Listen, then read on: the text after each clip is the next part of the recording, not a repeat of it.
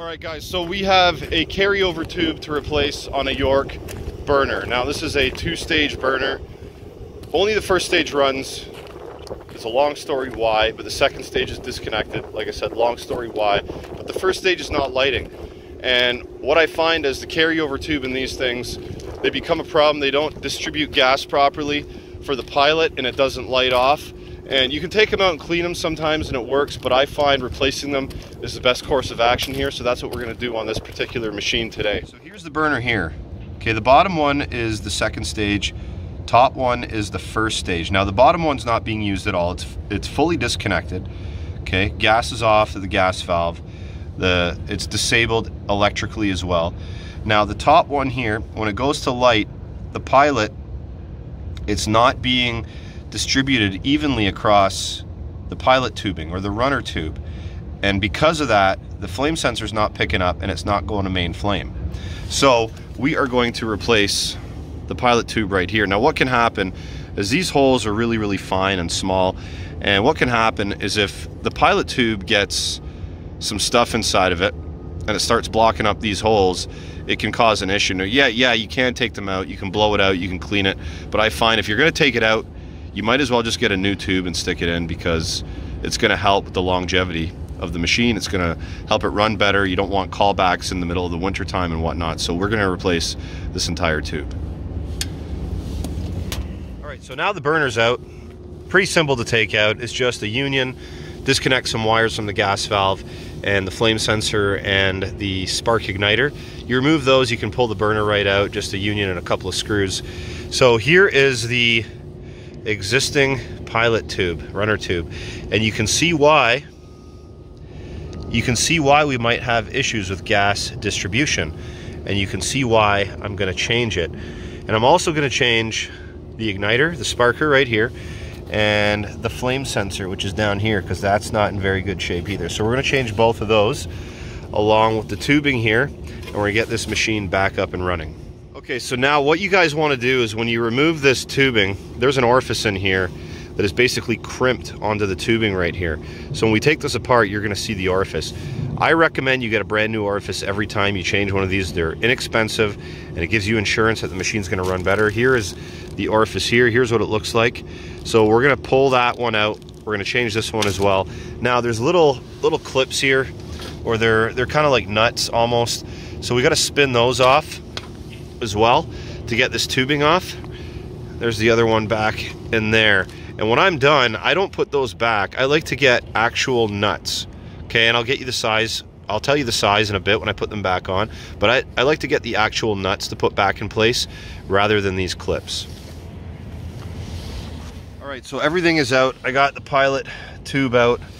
I got the sensor, the sparker out, and the orifice out. Now these little clips here holding the tubing on, they're a pain in the ass to get off once they start rusting like this, because they don't turn very easily. So what I did is I just took these Knipex, or Knipex as I think you're supposed to say, 12-inch Cobras, and I just ripped them right off. These things were badass for that, and the grip is phenomenal on the end of these. So that's what I did. I just ripped it right off, and we're gonna go put this all back together now. So there's a nut and a washer on there. We got to do the same for all of them. Much better than the original setup.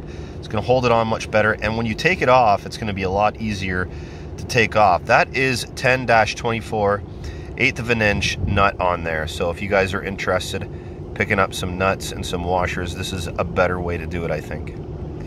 So here we go. New flame sensor, new pilot tube, much better. Okay, sparker right here, and new orifice. So we're gonna slide this back in and we're gonna test it out. Okay, so the burner's back in, we're wired up. Good thing to do is take a picture of where the wires go. It's very easy to put them back afterwards. We still got to take some zip ties and make everything nice and neat.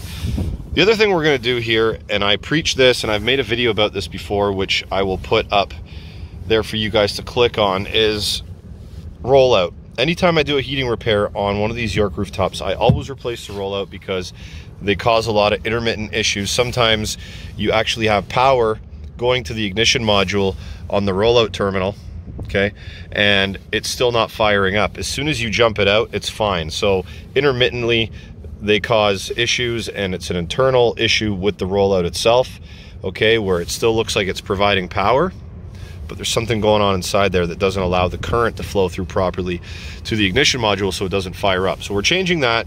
And because this unit runs pretty much all winter long, because it's on the northeast corner of the warehouse, it's a pharma warehouse, it runs all year long pretty much. And because of the intermittent issues I've had with this burner lighting, I'm also going to replace the ignition module. It's a very, very inexpensive insurance for this machine to run, because what happens if this machine fails in the middle of the winter? Their sensors go off, they have temperature excursions, the product could be in risk of being damaged.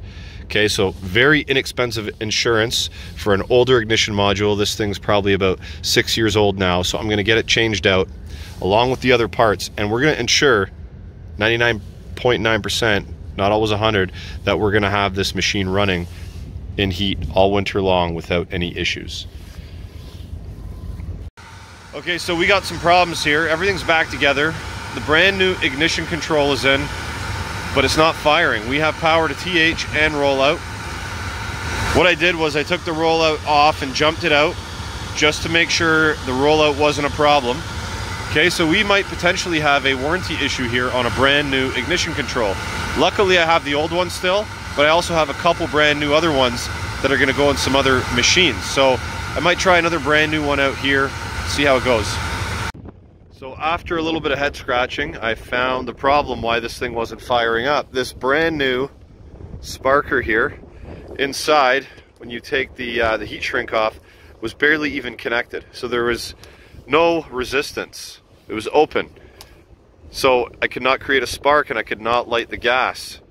So I'm going to change this sparker out, and this should solve the problem. So after my repair, I noticed that there was a smell of gas, quite strong actually. So I grabbed the Big Blue, the Dauber bottle, and if we go to this union right here,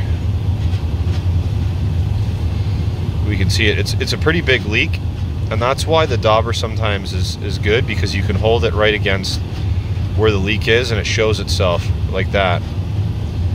Sometimes if you just coat it with soap and it's a big leak, it doesn't really show up, but as soon as you hold the Dauber against it like you've seen before, there we go, you can see it bubbling through. All right, it's running now. See that vapor, water vapor coming up and fogging up the camera. So what happened was I put that new sparker in, okay? I was getting a really weak spark, I could hear it. I thought it might have been a ground issue. I tried the ground in different spots. That wasn't working. So I pulled the sparker out, I put it against ground, like basically put it against the panel here, and watched it spark. It was a great spark, but then I took the corner of the bracket and that was also sparking. Very, very weak. So that told me that that ceramic casing was leaking through onto the bracket, which was now creating the path to ground and causing it to spark. So when it's installed like that, basically I'm losing spark, because now that spark is going to the actual bracket holding up the sparker instead of down to the pilot tube where it's supposed to spark. So what I did was I taped it up.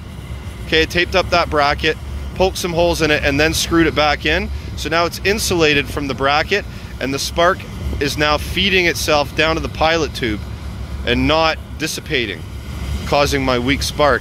And if you guys hang on for a minute, I'll just play that video and post the picture there of how I taped it up just as an experiment, but it seemed to work. So that's it, guys. Watch out for this in the future with sparkers, because if there's any leaks to ground through them, you're gonna have spark issues, okay? Happy HVACing, guys, I'm out.